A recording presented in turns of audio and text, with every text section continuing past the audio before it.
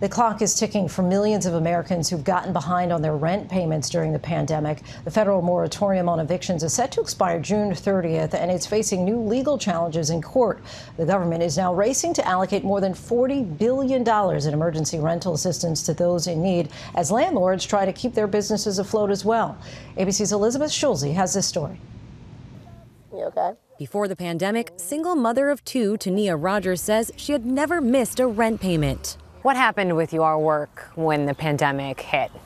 So when the pandemic hit, my job was essentially cut short, and I was told that we had to stay home as the rest of, pretty much the rest of the world. Rogers' paychecks from her job at a school in Washington, D.C. stopped coming, but the rent checks kept piling up. February is kind of when I hit real rock bottom, where I didn't have any money anymore, no reserves, no anything. So you're about $6,000 behind on rent right now. How does that feel? It doesn't feel good. I mean, I'll be real, it doesn't feel good. With her 7-year-old and 2-year-old boys still out of school, Rogers drives for Uber Eats to try to pay the bills, bringing the kids along for the ride. You have to get out your car to give the order to someone. My kids are in the car by themselves. I'm going to be looked at as being neglectful. And that's not right. You know, what other choices do I have? If I don't do Uber Eats, we don't have anything. You know, we don't have money. I can't get groceries and whatnot. I can't pay the rent. You know, the situation is already that I can't pay the rent. Rogers is one of more than 8 million Americans currently behind on rent and facing the risk of eviction. Just for comparison, it's about twice as many homeowners that lost their homes during the foreclosure crisis. Twice as many homeowners who actually did lose their homes during the financial crisis are now facing the threat of eviction today. That's right. A federal moratorium on evictions has kept millions of Americans in their homes during the pandemic. It was first passed last spring as part of the CARES Act and was extended by the CDC until June 30th. The eviction moratoriums that have been in place, that's allowed people some security, but it's also some uncertainty because it's had to be extended so many times. Earlier this month, a federal judge ruled that the CDC had exceeded its authority and the eviction ban was unconstitutional. But after an appeal from the Biden administration, the judge said Friday the eviction freeze can temporarily stay in place. We knew from the beginning that the moratoriums were just a Band-Aid approach to being able to protect renters during the crisis. Advocates say the eviction ban has been critical for public health, keeping people in their homes and not forced into tight quarters during the pandemic.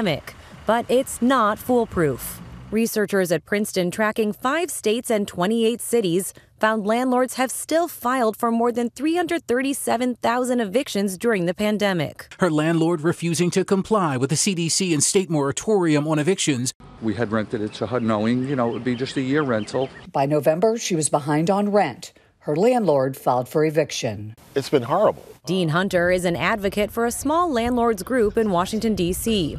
He supported the moratorium at the onset, saying tenants adversely impacted by COVID should not be evicted.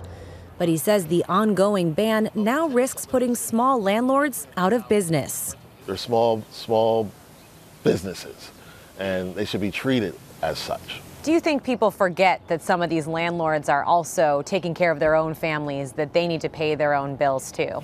Yeah, there's a narrative that all landlords are multimillionaires and large corporations, but it's just not true.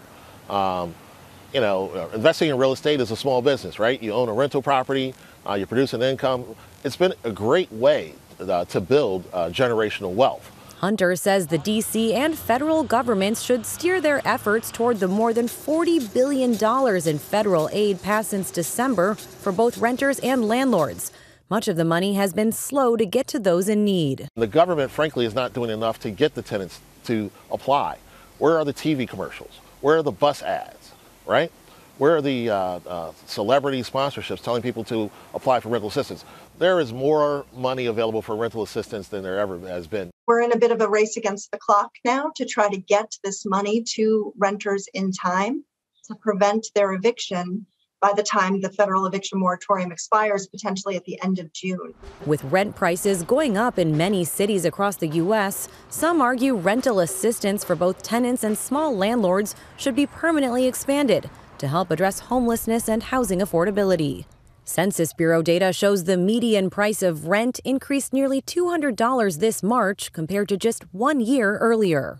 The 10 million or so renter families who were struggling so mightily to pay the rent before the pandemic and struggled to pay it during the pandemic, they will continue to struggle to pay the rent after the pandemic, unless and until Congress invests in the long-term solutions that are needed to keep the lowest income people safely and affordably housed. Tania Rogers says she's hopeful the pandemic has created an opportunity to find those long-term solutions to keep families like hers in their homes. I feel strong that even if the moratorium was to end in some form, fashion, or way, things will work out, and that could be just me purely walking off of faith, and I'm okay with saying that. For ABC News, I'm Elizabeth Schulze in Washington. Our thanks to Elizabeth for that. Hi, everyone. George Stephanopoulos here. Thanks for checking out the ABC News YouTube channel. If you'd like to get more videos, show highlights, and watch live event coverage, click on the right over here to subscribe to our channel. And don't forget to download the ABC News app for breaking news alerts. Thanks for watching.